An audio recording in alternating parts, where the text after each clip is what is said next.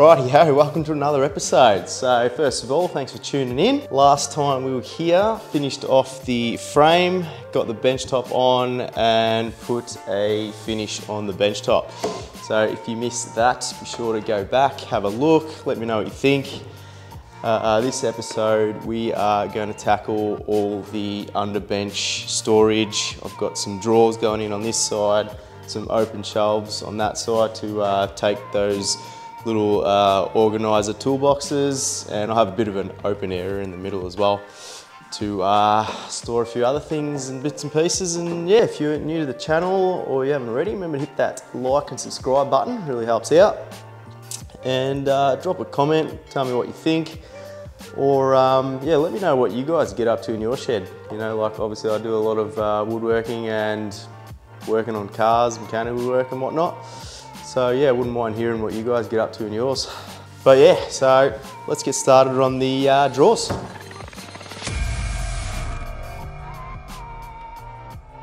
Alrighty, so on the left side of the bench, I'm actually going to put a series of drawers. I'm going to try and do like a double-sided drawer system. So I have drawers coming out on this side, drawers coming out on that side. So I've got these 300mm soft, I didn't even realise I bought soft close ones. Anyway, we're putting soft close drawer runners in the shed now.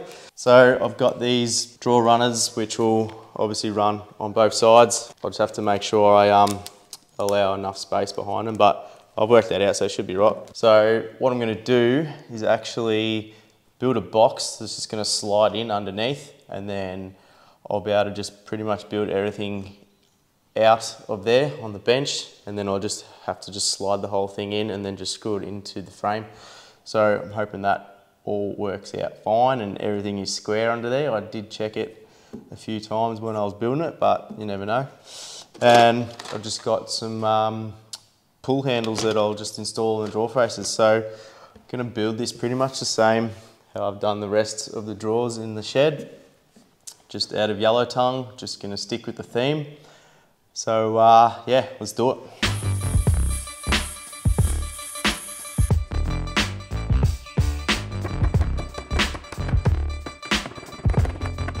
Righto, change of plans. Instead of building a box, I'm just going to mount the runners directly to these end panels. Don't need a bottom or top. Just going to try save on materials a bit. So that's how I'm going to go about doing this. Righto, so I've marked out the heights that I want all these drawer spaces to be. So I've got 3 smaller drawers and then like a super skinny drawer at the top. And then on the other side, I've just divided it in 2, so I'll have just 2 deep drawers. So what I'm going to do is just going to work out the actual drawer heights themselves. So obviously they can't be the exact heights that I've worked out all these, so they just need to be a bit less just to account for any sag in the drawer runners and the material. So I'll leave about, I don't know, 10-20mm between each drawer unit itself. And yeah, so I'll just measure all that up and then I'll knock up some drawer boxes and ready to screw on the runners.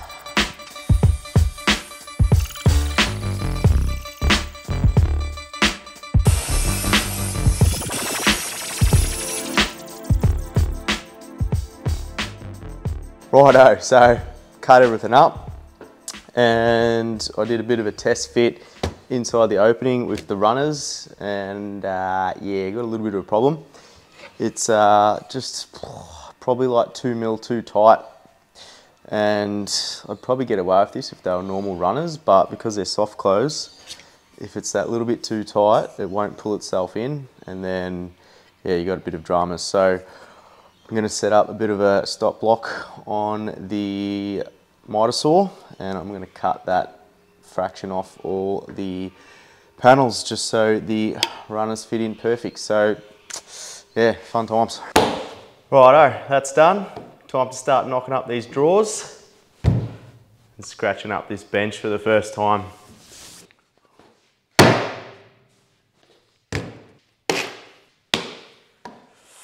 Let's do it.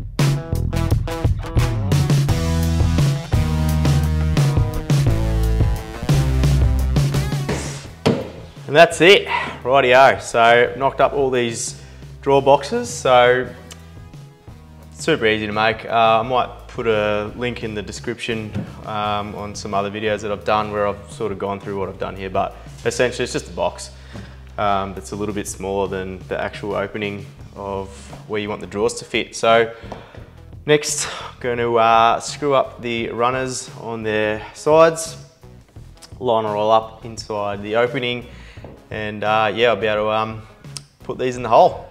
Let's do it.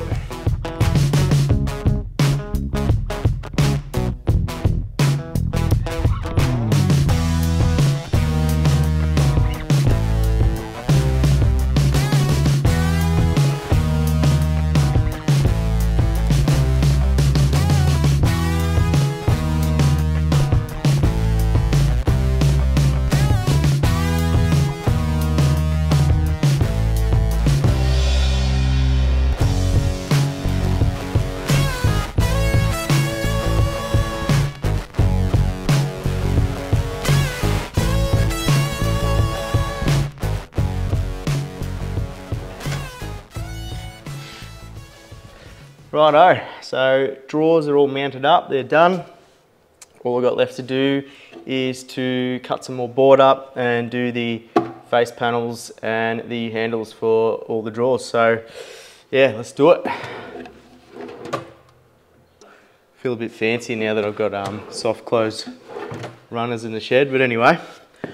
Righto, so the way I'm going to start these drawer fronts is I've pretty much cut a panel that will cover the whole lot.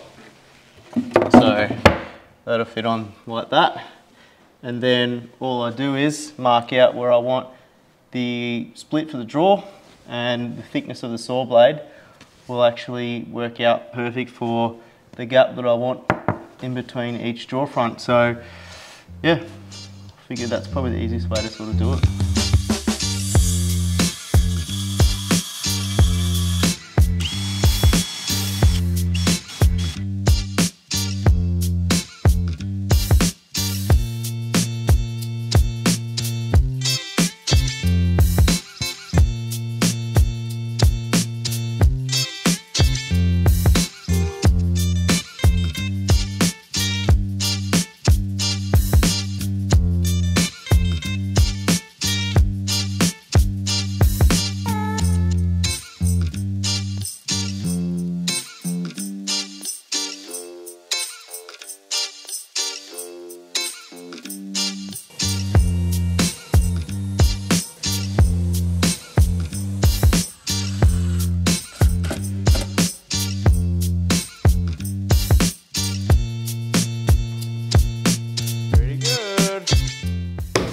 Righto, so pretty happy with the drawers now. So now they're all done, I can get stuck into the easy side. So I have picked up a few more of those organiser toolboxes, these guys. So I'm just going to make a separate unit that'll slide straight in underneath the workbench on this side. It'll be kind of just like a open shelf pigeonhole type thing. So the idea is these will just be able to slide in and out so I can get them easy enough. Yeah, not too much else to say about that, so let's just get into it.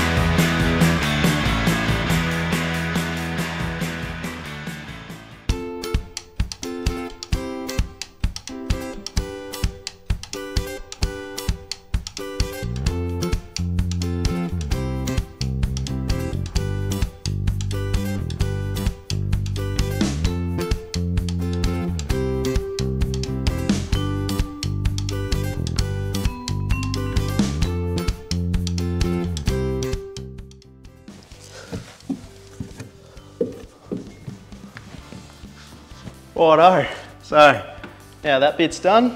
Next thing I'm going to do is actually just put some doors on the front face of the this section, so I don't get heaps of dust coming in through here, and yeah, just make it look a bit neater as well. So yeah, have a look at what I've got to do that.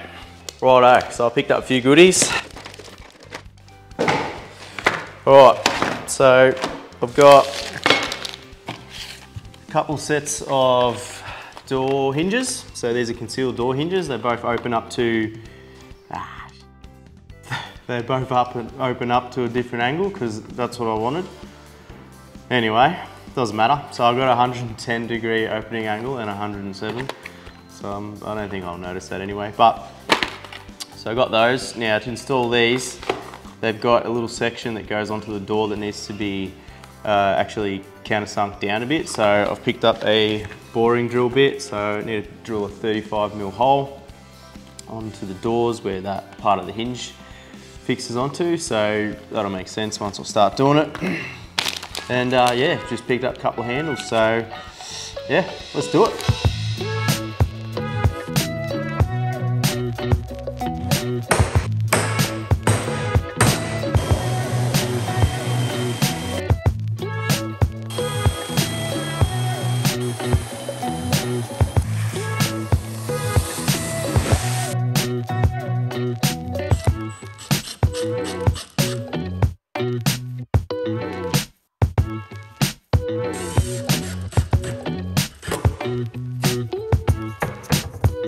So here I'm just installing a fixing plate just so I've got something for the hinges to fix to, so it's a bit offset from those posts, just allows the door to open a bit more.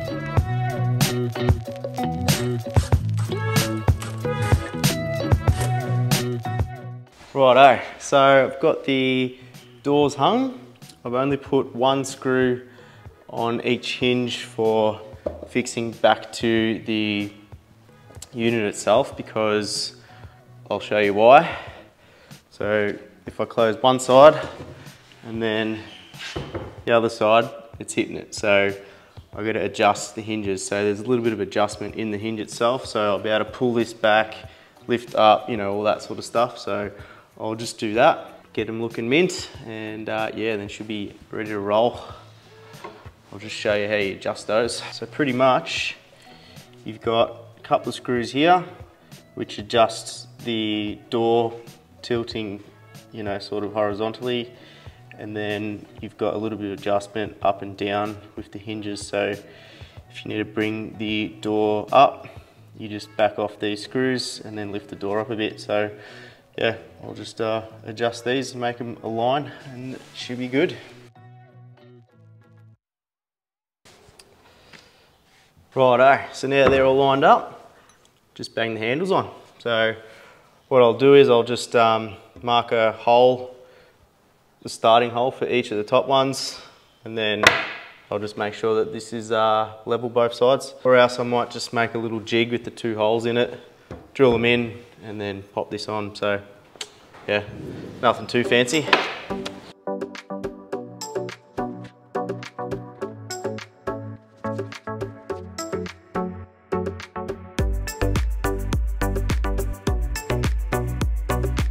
Had to put a divider in the top drawer, can't go without it.